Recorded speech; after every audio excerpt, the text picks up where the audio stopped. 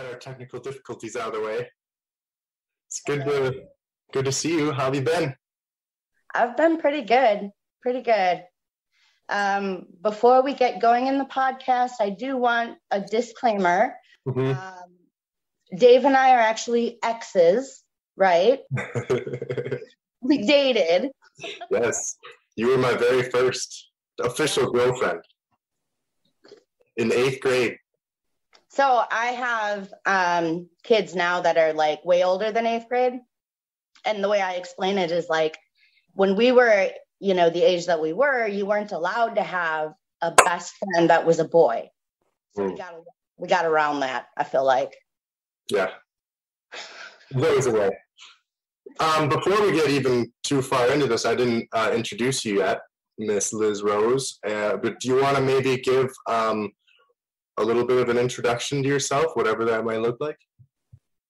Sure. My name is Liz. I am a grateful believer in Jesus. I started recovery about 5 years ago. I think that my belief in God and my thoughts on religion have really been shaped in the last 4 or 5 years, more so than my upbringing. I left the church that I grew up in about 4 or 5 years ago. So I feel like I have a different perspective, and hopefully it can help to reach people who maybe are looking for something a little different that hopefully makes sense. Mm-hmm. Okay. Couple things in there that I can relate to. Well, first of all, talking about recovery, I'd like to talk about that. I guess I'll leave it up to you because that's one area I'd like to touch on at some point. And I do want to talk, we were messaging about what you just talked about a couple weeks ago with regard to the synod of churches that we grew up in. And so now you're saying you're in a different organization. And so I want to speak to that too. Is there anything else before we get to those that you really want to get to yourself or that you feel would be beneficial for anyone else to talk about? I feel like that covers it overall, but I think there's going to be some details that I'll probably be adding in from time to time. Okay. So can we go like this? Can we kind of go through sort of just walking through your life a little bit more slowly and kind of given a backstory as to how, because you mentioned these things that are more recent and at the end of the road where you're at right now, but can you give a little bit of like, however you feel comfortable sharing, just sort of your story, I guess? Sure. So within recovery, I've given my testimony quite a few times, so edit for length if you need. So I was born in Milwaukee. I had Christian parents. I was molested by a neighbor when I was 4. I kept it a secret for a long time because I felt like I was guilty of it as well. So I didn't really share that much until I got to be about 15 or so. When you say you felt guilty of it as well, like you felt ashamed, and so because of what happened, and so you didn't feel like you could talk about it. Is that what you mean? Yeah, I felt like it was just as much what I had done as much as what he had done, I guess, if that makes sense, which obviously in light of recovery, in light of God's grace, like I had nothing to do with that, if you know what I mean. That's what I wanted to clarify, yeah. Mm-hmm. Yeah. Okay. So I felt a lot of shame for it for a very long time. I sank into a really deep and profound depression for a number of years, including like my time in high school. So high school for me was not a great time. Aside from the severe depression, I was trying to be one way on the outside while also dealing with these demons on the inside. Don't let anyone know. Mm-hmm. So it wasn't so much about fitting in. It was more about what can I do to have fun? Mm-hmm. So I did everything. Like, if you think of it, I probably did it, to be honest. And so in the course of that, before things had got really off kilter, when you say did everything, so what are you talking about there? So within the time frame of, let's say, 15 to 21, all the drugs, all the promiscuous, all that in that bubble. I drank a lot. I would do things like drive drunk because I was invincible. So, I mean, it wasn't even like I smoked a little pot here and there, more that like I binged on heroin and I did cocaine for a whole summer. And so, yeah, it was quite a lot. It was, it didn't get my substance abuse and promiscuity and that kind of thing. It wasn't too terrible. It wasn't much more than what you would expect of a teenager until I was 17. Okay. I was at a party. I met some guy at the party and I was brutally raped. Like, I almost died. Oh, Liz. So I had therapy and treatment and, time off of school because I was that broken from it. Months of therapy. Yeah. I felt like I was starting to come around, except it was like I didn't want to do anything for the first 6 months. And then I realized, well, I survived this, so I can survive anything. So that's when cocaine, heroin, like really, really darker kind of stuff started happening. Gotcha. About how old were you when this happened? I was 17. Wow. Yeah. So about 15, very severe depression. 17, brutally raped. 19, then, in the midst of all these, it wasn't just really hard drugs. It was stupid things like maxing out my credit card on pizza, it was very wild.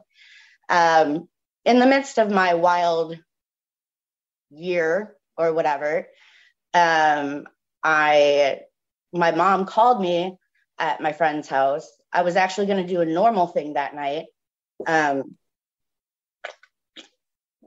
My mom made me come home because my 16-year-old sister had died.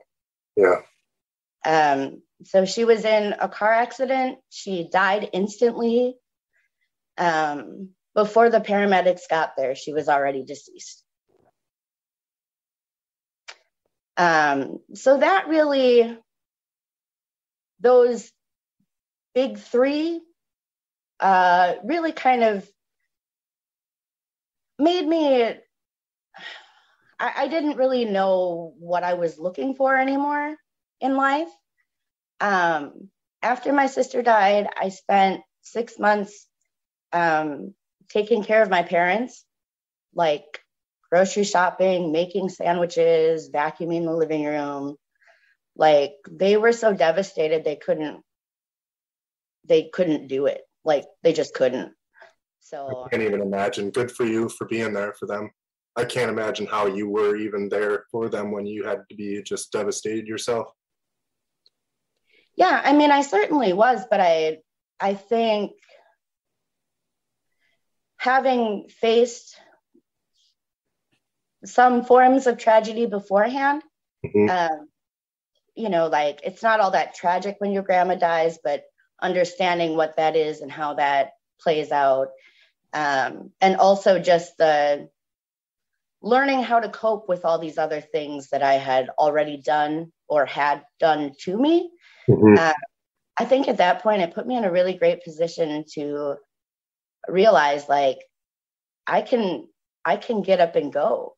I might want to just lay down and die, but I honestly, I want to get up and go. I want to make some sandwiches and, wash the tub and get the mail and sort it and that kind of thing. It's not I hadn't ever done that before. I was 19. I never lived on my own. I never knew how to do all this stuff. But like now that we are grown-ups, and I think of that kind of stuff as really mundane, kind of mindless, I guess. So I feel like it really helped me to work through my grief, to feel like I'm accomplishing just these very obvious, when you vacuum the floor, you can see that it's clean now. Right. It's an immediate change. That's one of the, have you heard of Jordan Peterson at all? Okay. He's a psychologist who's I follow, and he talks about cleaning your room if you're depressed, or if you're trying to get your insides in order. Sometimes it's best to start with just what's around you and clearing up the area, and then that sort of does a number on you psychologically and gets you going that way too. So makes sense. Yeah, exactly. And like my parents wouldn't eat if I didn't give them a sandwich. It didn't occur to them to do that. So even those mundane, like, little things, seeing them pile up and seeing my parents almost start to smile when they see my sandwich, like, that started to help me. Wow. I didn't feel normal, but I felt more that I was doing something, that I was serving other people, which my whole life up till then, I never served anyone, That's interesting. Yeah. Do you feel, I'm asking this because I can relate to the part where you talked about there was this thing from your childhood that when you got to high school, you were still kind of subconsciously feeling. When do you think it was? Do you think you had any idea at that time why you felt uneasy, or did you put the pieces for that together later on in life? At first, I felt like I was feeling bad about myself because of something I had done. Not so much that this incident happened a long time ago, but more so the sense of, well, I didn't even try on my math test, and that's why I feel bad. But I saw this at that time. MTV was starting to have more, I guess, societal type in-depth news or something, instead of just like call in and listen to your favorite video, whatever. I actually saw an episode where there was, I forget who it was, but it was probably 3 to 5 people that were older than me, but they all had said, when I was little, I was molested, and this is how I felt, and this is what happened. And it was really like I was blown away. I mean, I knew this had happened. I never forgot that it had happened. But to hear people say it out loud on TV, for anyone to see them say that, was terrifying, but also emboldening for me, I think, because I was able to start to address the mental health issues that I was already starting to deal with, that I didn't put all the pieces together, but actually recognized a need for me to have therapy and, psychological drugs and things like that. Like not just street drugs and, school, like the doctor can prescribe this and it can actually work, that kind of thing. Right. Yeah, it's powerful what you said, that you heard someone else talking about their story and that was what prompted you to start feeling more comfortable talking about your story. Right. And I think that I hope that what's happening right now with you talking about your story and your experience, that will lead to that same effect for other people's lives. I think that's so important. And so if I can cut in for just a minute here on this point is, I think I've been thinking a lot about this and knowing when it's okay to talk about things with other people, because there's the sentiment in God's word of trying to protect each other's pride. So it's not like we just go around gossiping about people, obviously, and that's incredibly important to build each other up. But at the same time, what I've been feeling with an experience in my own life is that sometimes people's behavior is enabled by our silence, and that we are supposed to speak out and try and help each other in other situations. So I think that, I've been talking a lot about the Garden of Eden and Adam and Eve and how they wanted to hide themselves and cover themselves up as soon as they sinned, because that's what Satan wants you to think, is that if you are fully known, then everybody will attack you and judge you for that. And unfortunately, he's been able to do a good job of creating that foundational belief in our society to where, social media is almost the most extreme version of, here, we're just going to put out the white picket fence, and if anything doesn't match up with that facade that we want to have, then we're just not going to talk about it. And if someone else brings anything up out of the dirt, then shame on you for talking about it. I mean, it's gotten to where it's like, I was talking with my friend the other day about, we say, hey, how's it going? But if someone actually starts to say how they're doing, it's almost considered rude. Like, I didn't really want to get into it with you. I talked about that in the last episode too, is I think people are afraid to be sad, afraid to be vulnerable. I think many people think that if they're not happy, they need to quick run away and find happy right now and fill it with that instant gratification, kind of what you were talking about earlier. Right. Yeah. I firmly believe that sin thrives in the dark. Sin dies in the light. Right. There's no way around it. If you're able to make yourself known and able to confess to somebody, an accountability partner, if you're able to form that type of a vulnerable relationship with somebody, that person ends up being your person for the rest of your life. Right now, I have maybe like 3 or 4 people right now. If anything were to happen at all, I can call either of those ladies and they would be right there for me, helping me talk it out.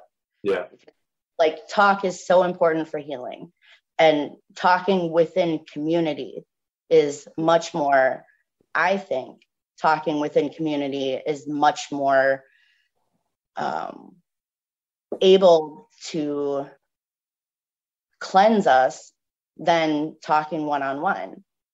I've had a lot of one-on-one therapy, and I do believe that therapy works. And I think everyone should have therapy. I also think that if you can have frank conversations with fellow believers who are able to help hold you up, hold you accountable, how does that go? A strand of 3 is not easily broken. Mm-hmm. If you and your good friend, if you invite God into it, that strand cannot be broken. Mm-hmm. Amen. I think the other thing is, so like part of it is for recovery, especially. So like if I am fully open about my vulnerabilities, or let's say I'm craving to use something and I'm really addicted to that something and I shouldn't be using it, but I am feeling that craving. If I don't talk about that craving and get it out into the light, then like you said, it will just fester in the darkness and become even bigger, something that is completely out of my control. And also, if I've done something wrong, and this doesn't have to be with drugs or alcohol or whatever, but anything, if I've done something wrong, if I don't talk about it, I can continue on with that behavior and never learn from it. But if I talk about it and I have to fess up to it and feel all that goes with sharing a vulnerability, because it's not like it's exactly fun to say, hey, I messed up. Right. But if I do that and I put myself through that process, the pain of that process will make it so I don't want to do it as much. Whereas if I'm just keeping it in the darkness, I don't feel that pain ever. It's just something that I can keep feeding. They say there's always two wolves, and whichever one you feed is the one that's going to be stronger. So that's the other part that I don't, we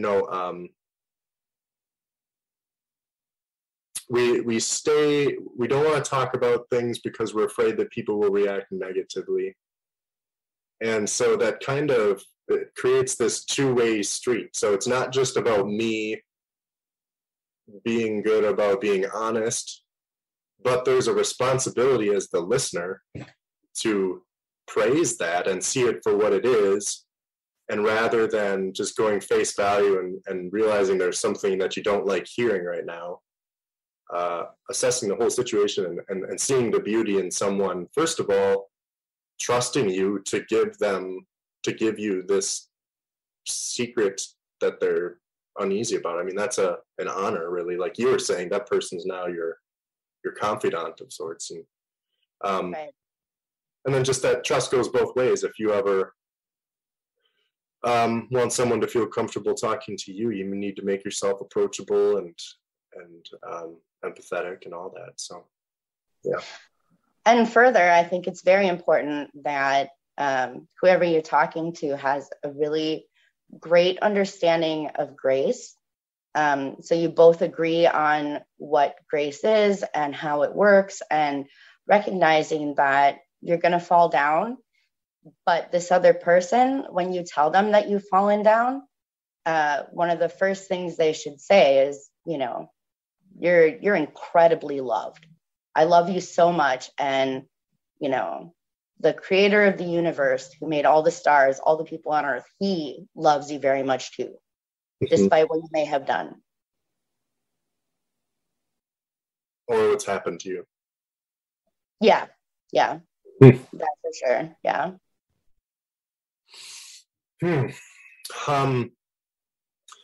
So after your sister passed away and you were living with your parents then for a while, Yes. how long did that go on for, and what did life look like after that? Yeah. So continuing on, so when my sister died, I was living with my parents. I had never moved out. I was taking a gap year because I had, for a lack of a better way of explaining, basically I had left high school, but came back to get a diploma, just kind of an alternate school situation thing, basically like just finish up. So I decided I was going to take a gap year, and the gap year was just doing whatever I wanted to do until December 29th when my sister died. And I mean, there's a lot of feelings that go along with that. Through the process of being available for my parents all the time, I started to recognize that I need to think about priorities in my own life. What do I want to do? Where do I want to, like the the drugs and crazy living, like that was actually easy to walk away from at first because my friends all walked away from me. I was profoundly sad and depressed and just very intensely grieving. And the people that I partied with didn't know what to do with that. So they all kind of left. So it was just me and my parents for a while. My friend from high school came back to town and asked me if I would move into her dad's rental house that was vacant so that she and I could help clean up the rental house and get it ready for the next renters. Okay. So about 6 months after having taken care of my parents and starting to see like my dad is able to go to the store, and beyond just going to the store without having a panic attack, like we're moving, we're making progress. I felt like I was ready to go. It was less than a mile from my house. So because we're renovating the house, we weren't like all set up or anything. We had like a camp stove and tents. And so I also had a second friend who lived nearby who had recently had a baby. So I would help my friend with these renovations, drywall, and I learned a little bit about a lot of things, but if you ask me now, I wouldn't know, Yeah. That must have been fun, though. What's that? That must have been fun, though. It was really fun. We just listened to whatever music we wanted to loudly. Her dad would come and say, okay, so today you're going to strip the floor in this room. And we didn't know how to do that. And he'd show us and then leave, and we'd strip the floor or, hang the drywall in this room. And, it wasn't, I wouldn't have made it a career. Like, even at that moment, it wasn't like a career. It was fun. So I would do that during the day. And then I had my friend who lived close by who just had a baby. So I would go to her house and hang out with her baby. And one day I was at her house, and this guy that I had known in high school showed up. And it was weird because I hadn't seen him in a couple of years. We used to hang out in the same group of friends. We weren't like super close or anything. Mm-hmm. So his name was Mark, and we started dating. We were dating for about 6 weeks before he left for Germany for a year. So I went to Germany for about 2 months total. He came back. When he came back, he asked me to marry him, and I told him no. So just wasn't the time, or? So this is where his testimony and my testimony start to really interlap, right? Yeah. So even before Germany, he had been hiding a porn addiction. And I had told him from the get-go, like the fact that I had experienced this terrible trauma that nobody should ever have to experience. I had PTSD. I have PTSD. I don't want anything like that anywhere near me.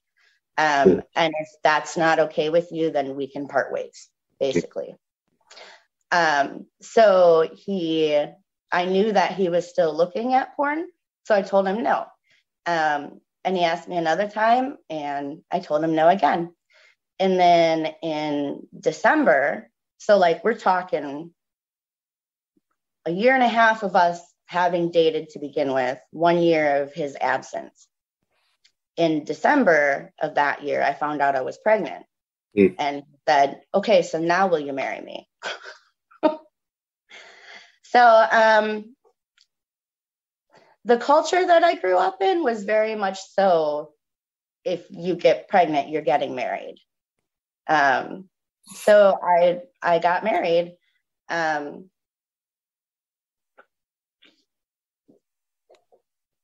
In the first 6 months or so, I found out that he had been, you know, and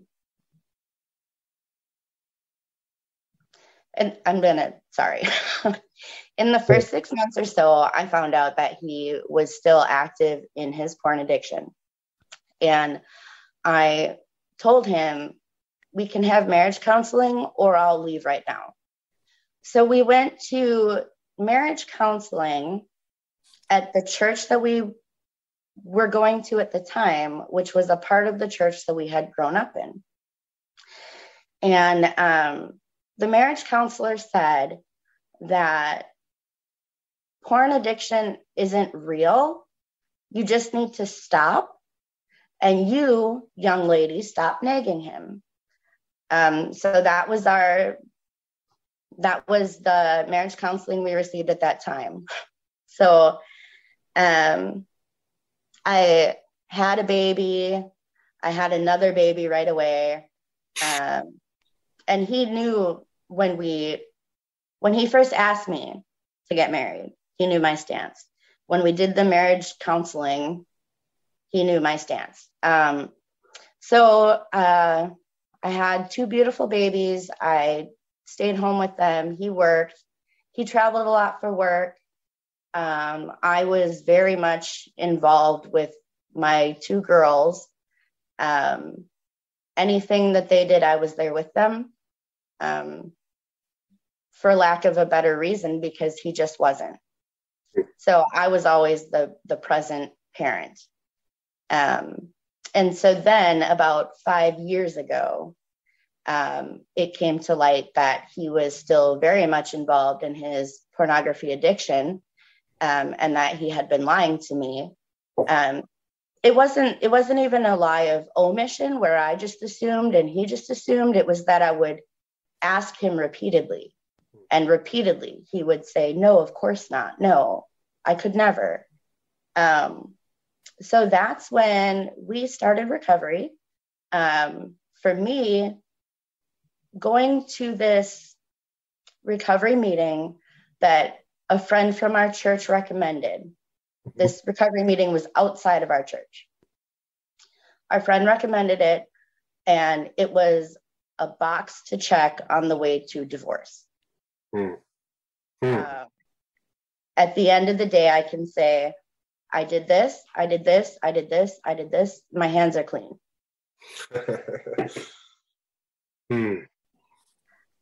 So that's how it started. What gave you that impression? Why do you say that? What do you mean? Do you think that that's your impression of it? Or, so you said this group or this class was basically just like, that's, it's over if you're going through that. Can you talk a little bit more about that, or? Oh, yeah. So the recovery group that we joined? That's what, okay, it was a recovery group, but you said it was like checking boxes off before divorce. My own view of my going to these meetings was that I was checking the box. Gotcha. Okay. Got it. The program itself is profoundly helpful. Okay. Through recovery is where I found a new life in Jesus. Like, without Celebrate Recovery, I would be where I had been my whole life. It completely changed my view on God, the world, other people. I think one thing that we don't talk about as people is, and I know I've said this before, but grace. Mm-hmm. Grace is a huge, if I didn't have grace, if I wasn't shown grace, I'd still be where I was when I was 18 or 17 or whatever. So just having a right understanding of what God's grace is, and a right understanding of why our testimony is so important for building up the kingdom here on earth, and the fact that the kingdom is here right now. The kingdom of God isn't some far off abstract idea that maybe we'll get to someday. The kingdom of God is right here, right now, with us. And it's quite a jump from where we grew up, but I see it everywhere in the Bible that the kingdom of God is actually right here with us. And I think I know what you mean, but keep going. All right.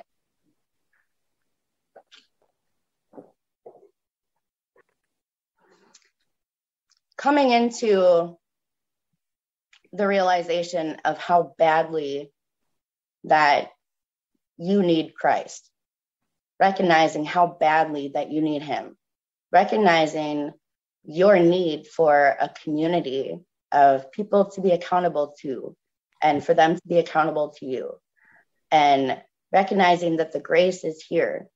You just have to reach out and grab it. None of these being these abstract, far away, someday maybe we'll understand the mystery. It's like there's no mystery. The Holy Spirit awakened me. He's just as real as you and me. He's here right now with us. And, you know, like I say, for some people that might be kind of a crazy way of thinking, but I do believe, I read the Bible every day, and I find it over and over in the Bible that the Holy Spirit is here with us. It's plain as day. He's not a mystery that we can't understand. It's God's grace that's compelling us to do these good things for other people. It's God's grace compelling us to share our testimony so that other people can come into the kingdom as well. There's no reason to wait on the other side and hope that someday it'll be here. Just step into it. It's right here. Yeah, I definitely see, you know, there's heaven and there's hell in the afterlife. Right. But it's like, you know, I used to think of God's law, like the Ten Commandments, as like rules, arbitrary rules that they would make God happy if you follow them. But as I've gotten older, it's more like, this is the way it is. Like, this is just the way it is. If you do these things, you're going to find joy and you're going to be living your life according to my will, and that will bless you. If you don't, then the way it is you're gonna see every version of hell and death that you want to see. I mean, like, so yeah, it can bring real life benefit to us right now. So it's symbolic of the afterlife, but it's also real. It's both. That's something that I've been, so like with even in the Garden of Eden, and they're cast out of that perfection and they can't get back in. To me, that's another one of those. It's like, that's symbolic of them being cast out of heaven, essentially, but it also really happened, I believe, that they were literally kicked out of that garden.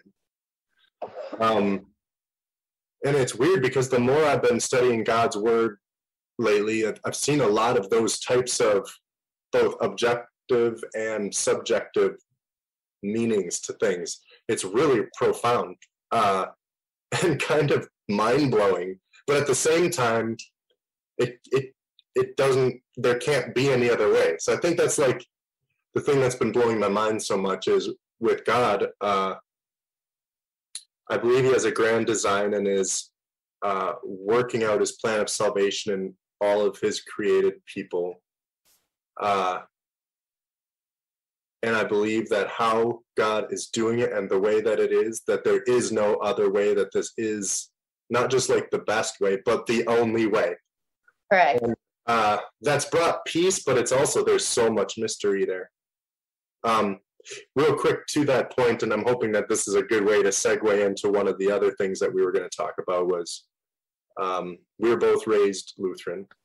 And we were both raised in a specific synod of Lutheranism in Wisconsin. And I was just talking to a friend the other day because I'm going through a situation where I've left the church that we grew up in. And it's been the hardest decision of my life. Last year started with me trying to draw people to this church. And it ended with me feeling like I had to leave. And it was my choice to leave. I wasn't like kicked out, but I felt like I didn't have a choice if I was trying to follow God's will. And that's a hard thing to say. And so I was thinking a lot about that. And I was thinking about, because I was looking at like the Reformation and all of this stuff. You know, there was the church coming up out of when Jesus lived and the new Christian church that was growing and building, the Catholic Church. And then there came a point during the Reformation where there was a split. And I completely agree with what Martin Luther, he made a public statement against his church and put all the things that he saw as wrong right out there for everybody to see. And we praise him for that. It's good to bring that corruption to the light. And but something that's interesting from there is, so that's like the start of the Protestant movement, and people started calling themselves Lutherans. And I was thinking about that because growing up at this church and at the school that we went to, I always felt this uneasiness with calling myself a Lutheran. I remember even very young having the thought, I believe in Jesus. Why am I calling myself after some dude that just, lived during the Reformation? It's almost cultish in a way to if someone started calling themselves Finians or whatever, like I'd be like, no, stop that. Don't do that. I'm not that guy. And Luther had a problem with people calling themselves Lutherans even, if I'm not mistaken. So the reason I bring that up is now it's not just Catholics and Lutherans. There's like there's all these ways of people saying they're not affiliated with someone else. And it seems like that just like ramped up to 1 billion during that time. And now you've got so many different versions of the church. And each one is very, very careful to say, we do not associate with that church. They believe in Jesus, but they got things that we don't like. And so there's a part of that, I think, it's God pleasing to want to keep things pure with regard to the word. And I was thinking about like with the time of Noah, it must have gotten to a point where their family, he didn't feel comfortable going to church anywhere, or that there just wasn't even any churches left. And so Noah and his family are just worshiping at home, I guess, or whatever. And so there's kind of like two sides. It's like, I don't think we should be, this mentality of judgment, I guess is what I'm getting at, and differentiation, rather than community and looking for the similarities and how we can build each other up and grow and learn in the word. It seems more like, no, we're members of this club and you can't be in because you're a member of that club. And it seems like it's where I ultimately had a problem with it was the evangelism is so constrained. I don't even know who I'd be reaching out to necessarily anymore. And now that I've left that church, I feel like I need to be preaching to a lot of people there. But I'm careful to say that because I have family from that church, and I know I have many friends as well, right, who I think are thinking the right way. But it's like when you've grown up in the system, it's hard to see through it, Right. So that's a lot of rambling for, I don't know what to say. It's like this mindset of division and judgment. Right. To the point where I could relate last year, I wanted to meet people where they were at. And Jesus had the same thing. Yes. But when he did that, the Pharisees detested it. Right. And I have felt that exact same Pharisee-like, what are you doing with them? Or what are you doing saying it like that for those? And it's so clearly wrong. So it's a hard place to be. It seems inevitable that it has to keep kind of breaking down like that.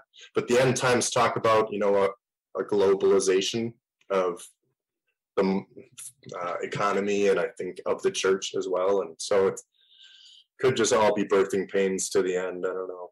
But well, the place that you find yourself in right now is super hard, but it's also super exciting. My experience with churches outside of the synod, more times than not, they're happy to get together with other churches in order to provide service. So what I do right now, I live in Fort Worth. I deliver groceries to seniors. I help out at food banks. I help distribute socks to homeless people. That's done through a church, but it's also done through like 4 other churches. So one church that may be Baptist says, hey, we'll collect the socks this month. And the Pentecostal church over here says, hey, we want to make a big meal for the people on Lancaster. That's the street where we have a lot of homeless people. We want to make a big meal. So great. Well, volunteers from all the churches come together. It's really a beautiful thing. There's a food pantry that I serve at once a month that includes people from all sorts of different churches. And it's known that it's like a church-based food pantry. If you don't find yourself going to church, come anyway. We're not going to judge you for it, whether you go, you don't go, whether you believe, you don't believe. But the reputation is that it's these churches coming together to provide food for people who need it. I think when it comes to practical needs for people in the world, regardless of their circumstance or what they look like or what they smell like, when churches can come together, it's such a beautiful thing. And the person being served feels blessed, but the reason that I do these things isn't the reason that I do this is because it's such a blessing to me to be able to bless other people with practical needs that I know that I'm able to help them meet. Yeah. And so my life now, I've lived here for 2.5 years. So my life now, right now, revolves around, I'll send an email to the outreach director at this church saying, hey, we need volunteers next Saturday for this coat drive. Mm-hmm. Or I'll find out, my friend will say, hey, I was going to go pick up these canned goods for this other distribution at a separate church somewhere else. Do you want to come? Mm-hmm. So that's the kind of thing that I do now all the time with other. It's such a beautiful thing to see other Christians, regardless of where they are in their walk, to all be able to come together. The food pantry that I was talking about, where we all come together, we pray beforehand, all of us, and it's amazing. Like the volunteers, the participants, we all pray together, and it's such an amazing thing to see these people who they don't look anything alike. A lot of them don't even speak the same language. And it's just such a beautiful thing to see.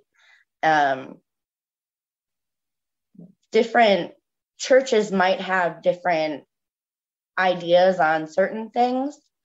But my experience has been that some issues are open-handed and some issues are closed-handed. So I wouldn't associate with somebody. I mean, I still associate with anyone. I don't care who you are. I'm here. I wouldn't make a practice of having an accountability partner, let's say, who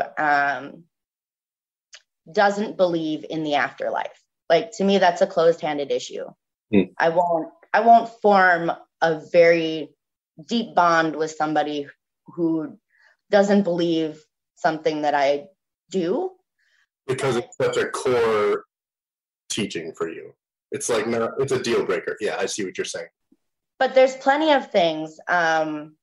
Is it okay to serve wine, or is it only juice? If you only serve juice, is that okay for communion? Right. Is it okay if when you pray you don't hold your hands? Are tattoos good? Are tattoos bad?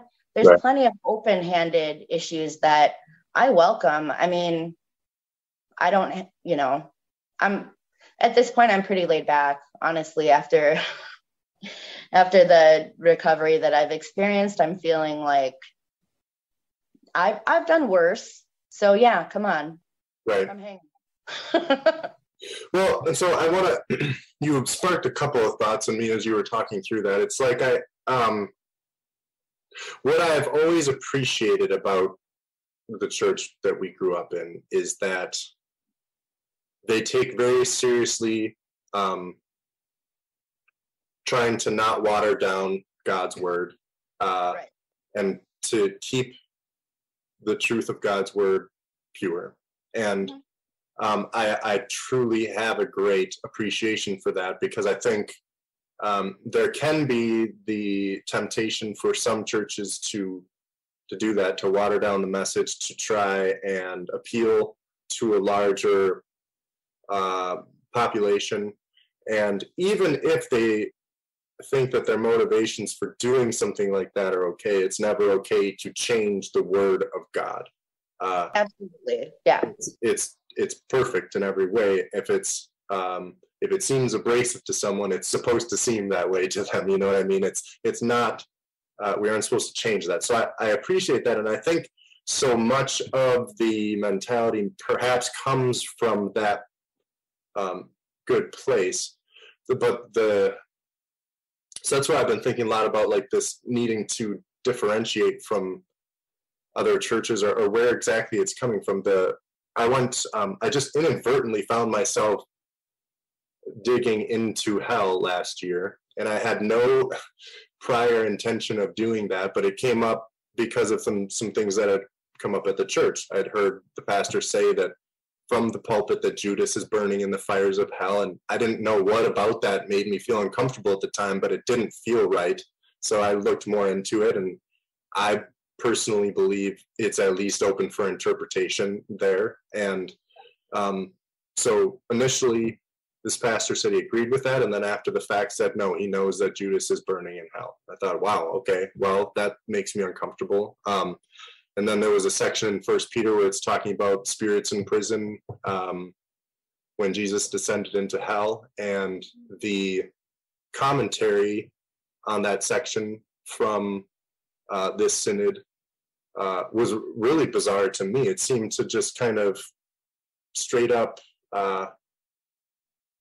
misinterpret the original Greek and Hebrew, or at least they gave like 3 options for what they thought the interpretation was. They said bizarre, less bizarre, and most likely. And the one that they said was most likely, to me, didn't match up at all. And the one that had the actual original Greek and Hebrew, that to me seems like it's not even open for interpretation. They were saying that that was the most bizarre one. So that was another one. When I was trying to start the podcast, originally I had reached out to a couple pastors from that synod because I wanted to, and this is exactly how I said it, start out with like a baseline of truth as I'm talking to different religions, hopefully. And not only did the one turn me down, he said that he knows his grandma is in hell and millions of other people. I was like, how can you say something like that? Who are you to say that? Right. It's one thing to say it didn't look good for somebody, but to say, so that was really scary to me. And then that pastor said, I'm not going to do your podcast. I think this is false prophet kind of stuff. And then I had told him another pastor that I was going to reach out to. He called him up and said, don't do this. So that's where I'm like, so I'm trying to be the hands and feet of Christ here and reach out and meet people where they're at and have conversations about my own faith too. Right. And here, not only are you not helping, but you're actively working against me.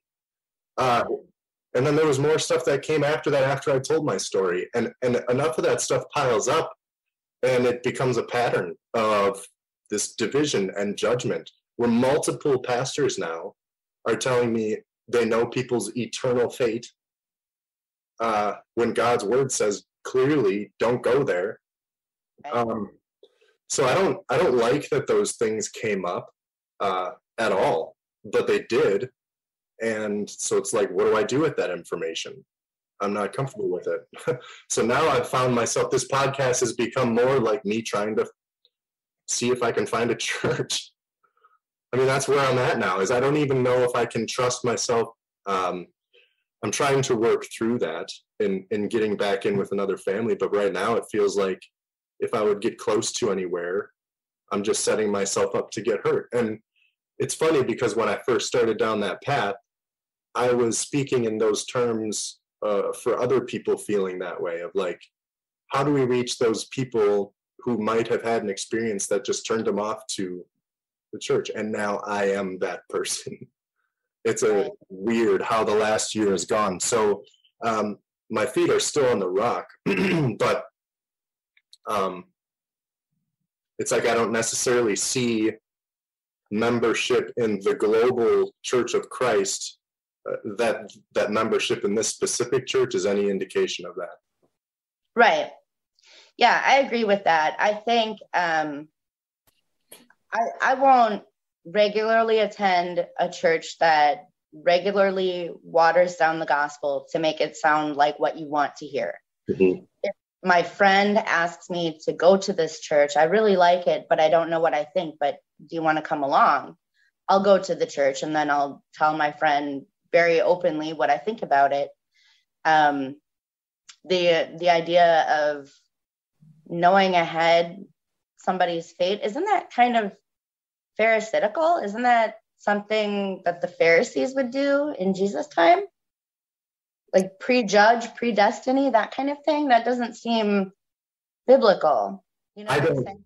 I don't know how it gets to the point where you say you know your own family, that where they are. Yeah. And that, I think that really, when my sister died, I had no reason to believe that she wasn't in heaven. Like, she was a strong believer.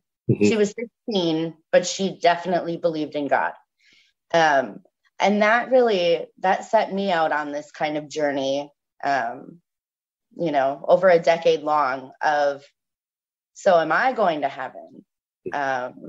What about, these other people? If someone commits suicide, can they go to heaven? I started really questioning some of the theology regarding that idea and just digging into the Bible more to see what does the Bible say about this.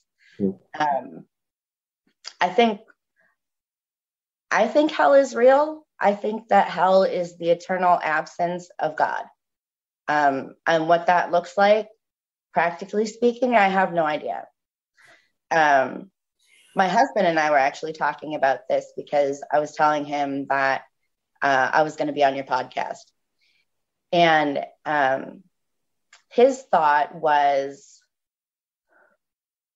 what if hell is separation from God, but what if we don't know for how long? What if there's such a thing of being in hell and then not being in hell? Like, it was kind of this weird philosophical, it really took a lot of turns, but all that to say, sometimes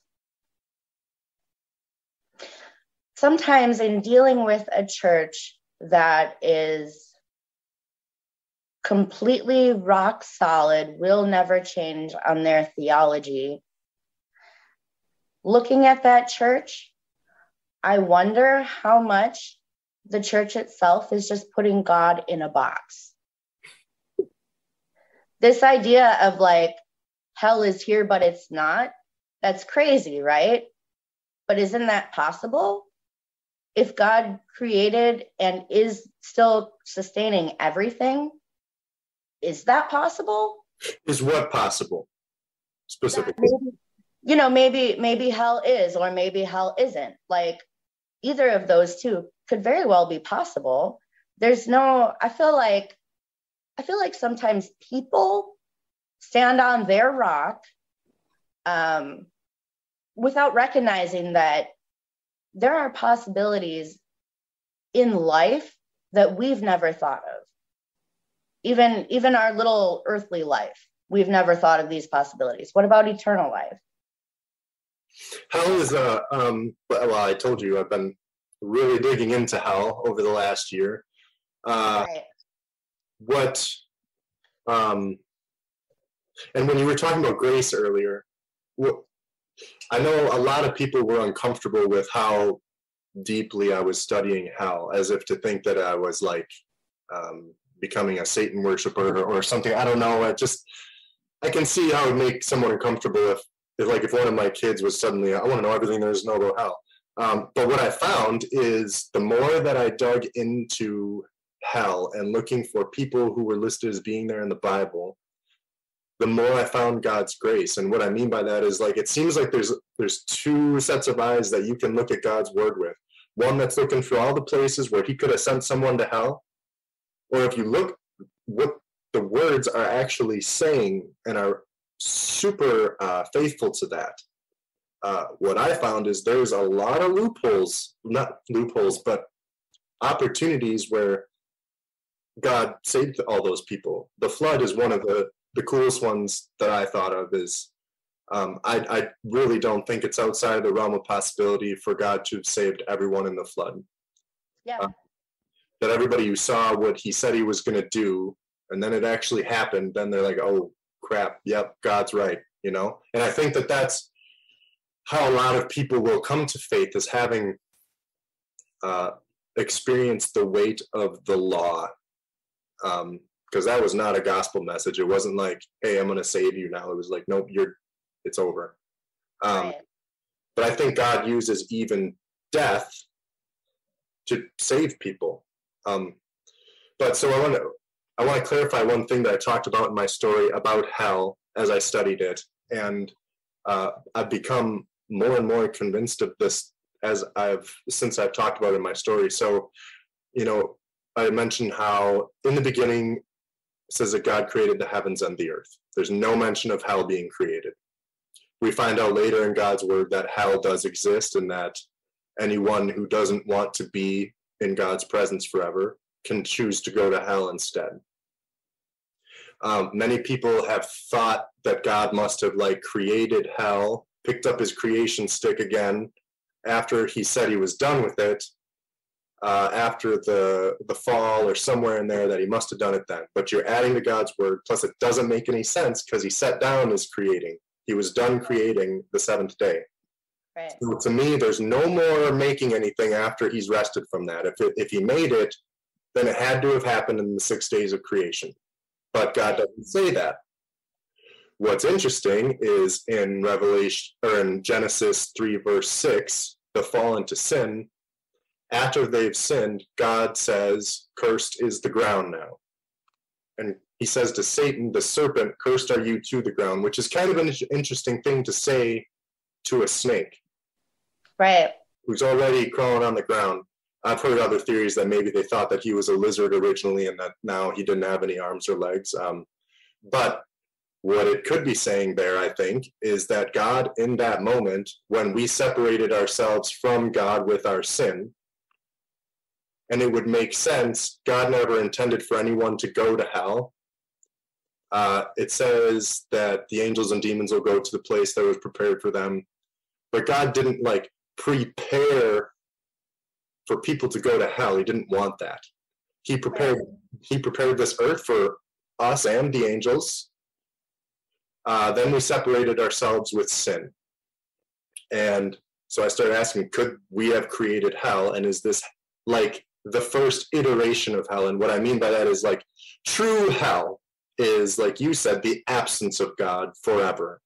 That's the definition of hell to me, is the absence of God and his order and his love forever. Right now, it's not forever because there's a way out through Christ. And also, even though we don't feel God's direct presence, he's still orchestrating everything and still keeping order for us. So, you know, the more I've been thinking about that, Jesus descended into hell for 3 days. He was dead. I think that's symbolic of the 33 years that he lived on this earth. And if he hadn't risen back to life and he just stayed dead, that was the one that God said, he's your way out. So if we killed God and that's our way out, then we're stuck here. Where are we stuck? Hell, forever. Because Jesus, our Savior, he's now dead. Also in Revelation, it says that that beast, Satan, will be hurled to the earth. Well, so I think, you know, it before the fall, or like right when it happens, it says God is walking in the cool of the day, kind of implying like an actual guy. Then they're kicked out of heaven on earth, and you can't see God anywhere except for when Jesus came. So it all seems to kind of point to, okay, we're living every man for himself right now, free will, run rampant, everybody's just doing whatever they want to do. We have the word and promises that we are putting all of our hope and faith in, that he's going to come back and take us to heaven where he is right now. But so the really cool thing about this that I've been thinking about is, in Revelation, it talks about the 24 elders and the 144,000 sealed, which, okay, I have to share this with you too. Sorry, I'm talking a lot now, but do you have your phone by you? I'm using my phone. Yeah. Oh, you're using, okay. So in every day, there's 24 hours, right? Mm-hmm. 24 elders in every single one of our day, you could think. Now, if you take 24 hours times 60, because there's 60 minutes in each hour, 24 times 60, you get 1440, 1,440. So there's the 144,000 sealed and the 24 elders in each and every one of our days. I think that's kind of cool. But so I think God says he wants all men to be saved, come to a knowledge of the truth. I think it puts God in a box, like you said, to say that he can't save someone. It comes down to free will, and only God has the scales for that. But so I've had this theory that got me into a lot of trouble, that I think God could be making a way for all of his children, that he wants his whole body in heaven.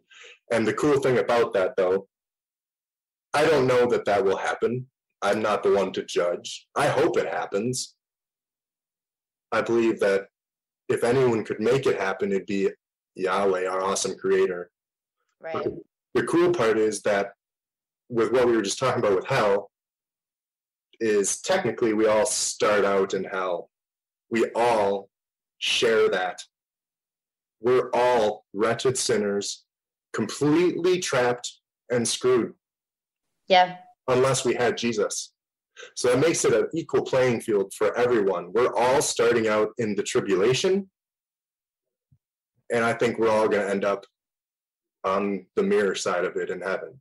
I could be very wrong about all of this, but right now, today, with studying God's word, that's what I feel to be true. It's shocking. It's like, it's amazing to me how shocking it is to say that you think God can save everyone. Yeah. I mean, why wouldn't he?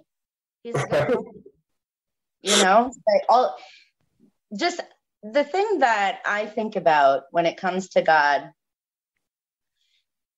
when your son had his first goal at soccer, right? And you're at the game and you lean over to whoever's there and you're like, hey, that's my son. Every single day, our awesome and amazing Father who created everything, the stars, water, 7 billion other people that are here right now, every single minute of every single day, that good Father is saying, hey, look at David. Look at how he folded his laundry. Look at how great he is at drinking water. He's drank all the water he needs today. Look at David, the way he writes that note. Oh, that's my son. You know, like that's the thing that I think God sees us as all the time because of his amazing grace.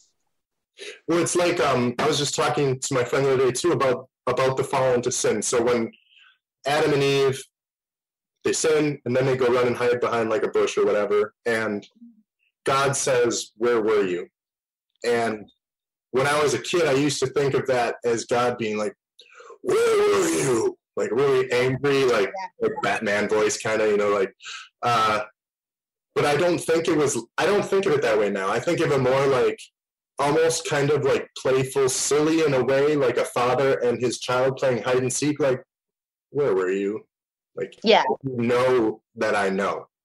And then Adam, when he comes out from behind there, he's like, I was afraid because I sinned, so I hid.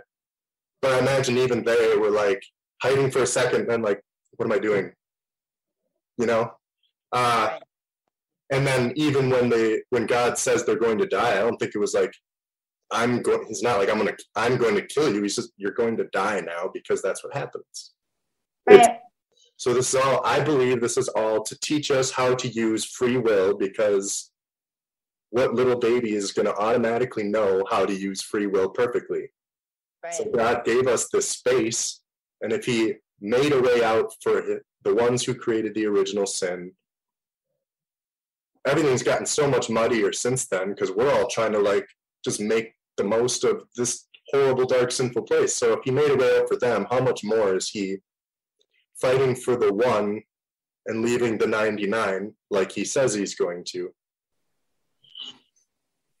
Yeah, I feel like for me that sums up my life is I was the one lost sheep. I was the prodigal son. I was the one who threw it all away. These things, there were terrible things that happened to me. Don't get me wrong. I had no responsibility for those things that happened.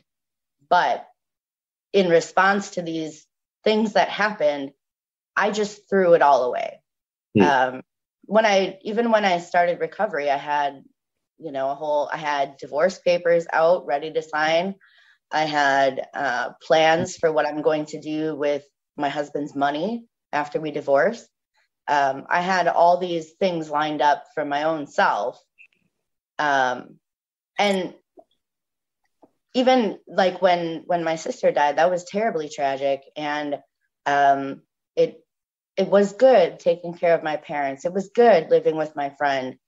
When my husband left for Germany, I moved back into my parents' house, but I went right back to cocaine and heroin and mushrooms, and it was like a reprieve. I had a reprieve and went back to the awful things. And I think for a long time after that, I didn't really have a sense of shame over it because it was like, well, I did whatever. What are you going to do? So I feel like in a way I stayed out there. I didn't understand that God wants an actual personal relationship. God wants to be here with me. He's not out there somewhere in the distance, just angry at me. It took me a long time to work that out, that God actually does really love me and has a lot of grace for me. And once I started to realize that is when I think my thinking started to turn around and realize that I was that dumb little sheep all the way over here, you know. It's so hard to understand. Yeah. It's hard to understand God's grace because he's the only one that can supply that endless, unconditional, bottomless grace. Like, how can you even put it in words, you know? Mm-hmm. But what we were talking about before, and this is, I think, an important point to go along with the grace part, is grace is really great, but sin is really bad. And so, you know, I'm thankful for hell. The reason I say that is because I used to get panic attacks about eternity when I was little because I would think about this evil world lasting forever. And it is terrifying. If I had to keep going through all of this pain and everything that we go through in this life forever, it's like, no thanks. Don't sign me up for that. I don't want anything to do with that. And so I think it's like God could have designed things to where differently, like maybe if he stayed around and then there was this grace as he's right here with us. I almost feel like part of me thinks like maybe God knew we had to do it this way, get it, boom, done, out of the way, learn your lesson so that we can have the good stuff. And this life is so short compared to forever. But yeah, I want there to be a time when that door is shut and that order comes back in. And you know, it's kind of scary because we'll always have that free will. And sometimes it's been hard for me to think like, why will we suddenly be better in heaven?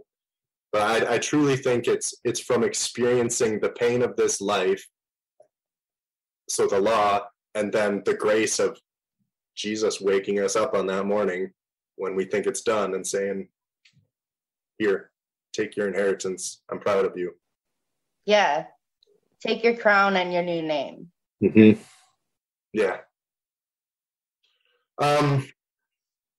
We're getting close to time here, but there's a couple points that so first of all, I want to say I had no idea about like any of this with you. I knew about your sister. I had no idea that you struggled with addictions. And so thank you so much for sharing that. You have been incredibly brave and open and honest, and a really good example for other people. And so the couple points, specifically the molestation, is there anything that you can speak to for anyone else who's trying to heal from something like that was the greatest good to you, or that opened up that door for healing for you the most? Like, what helped you the most get through that? Or maybe you're still getting through it, but anything you can speak to someone else that might be there. I think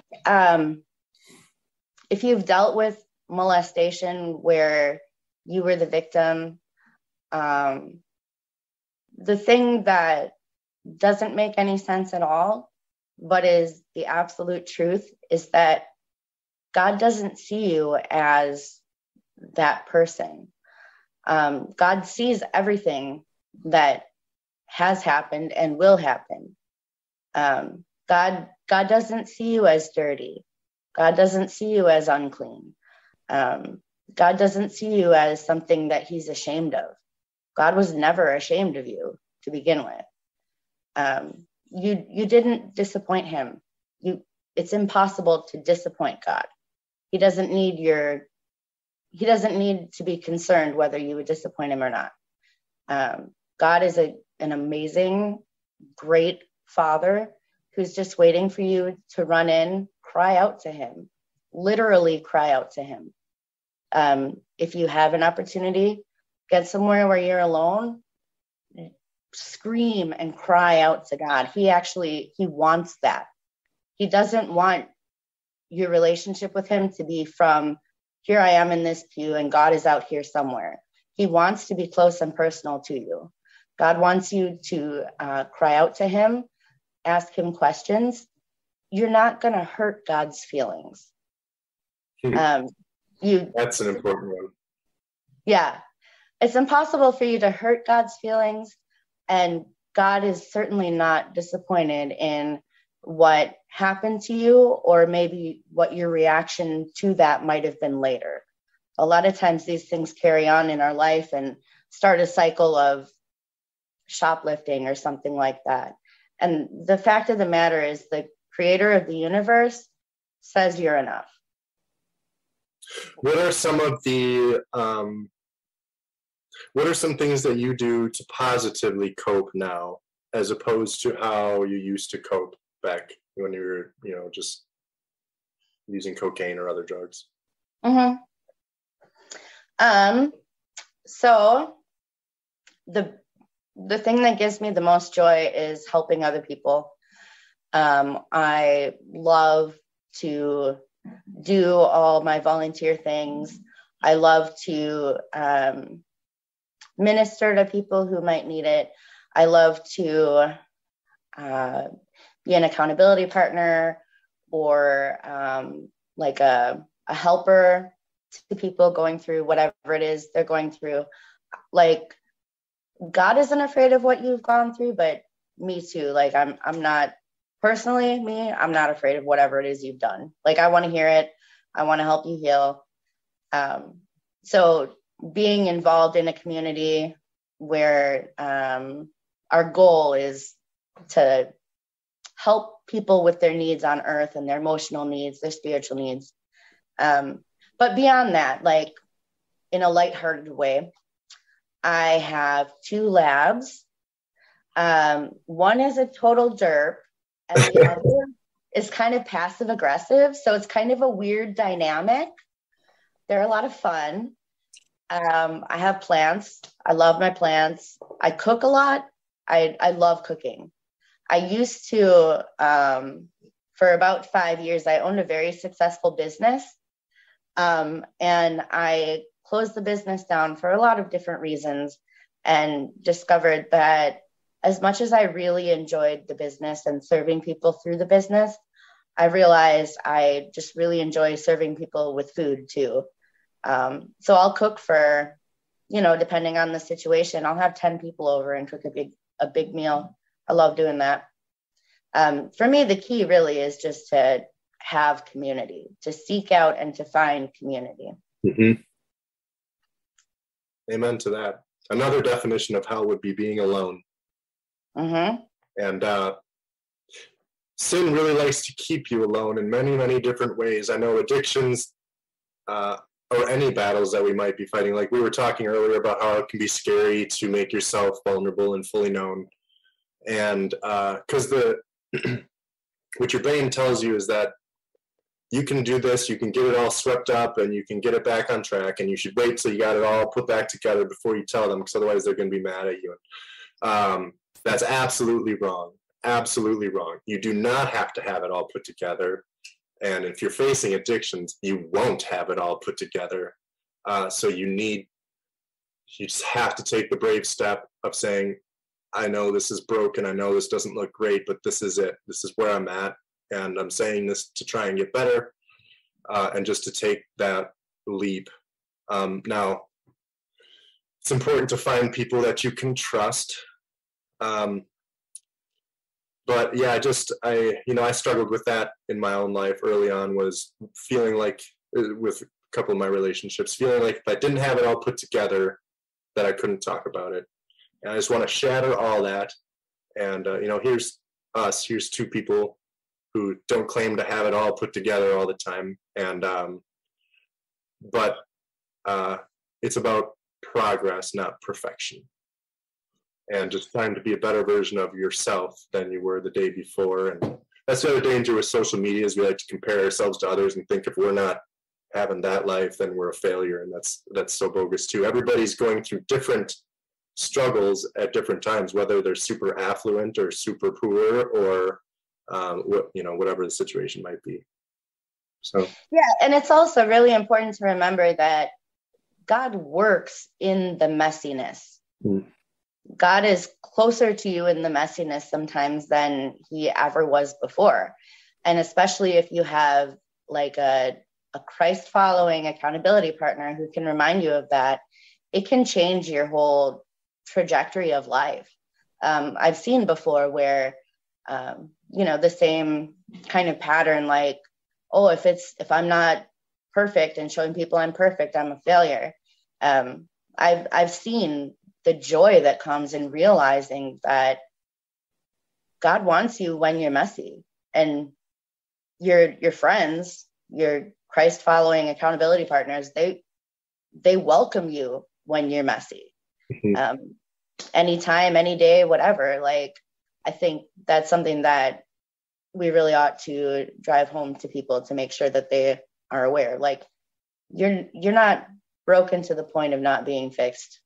You're not. Oh, well, and the truth is, and so this would be a good place to maybe kind of end it, I think. But the thing that I've realized a lot lately is, and this comes from God's word, it says that great wisdom comes from great suffering.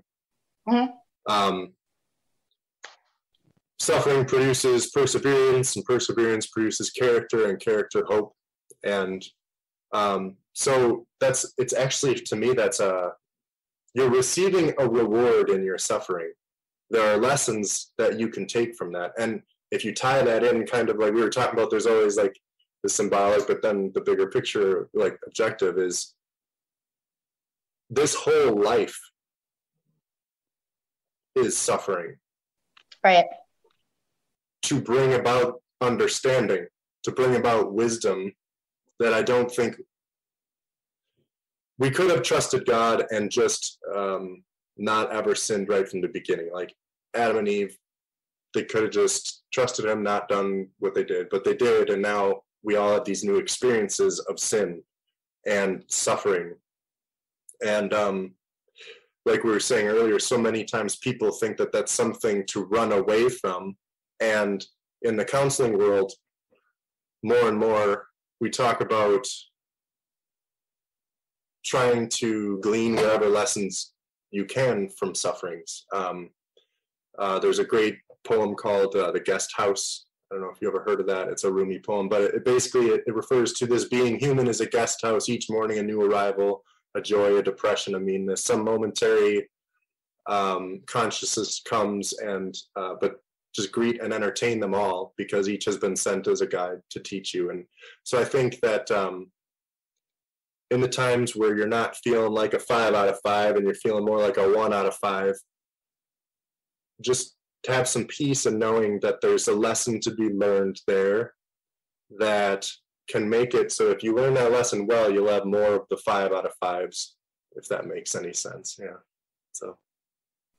Well, and also, if in the 1 out of 5, if you take that experience and share with others, the more testimony that you can share with other people, the more other people can understand, like, hey, I'm not terrible. I'm not like irredeemable. Right.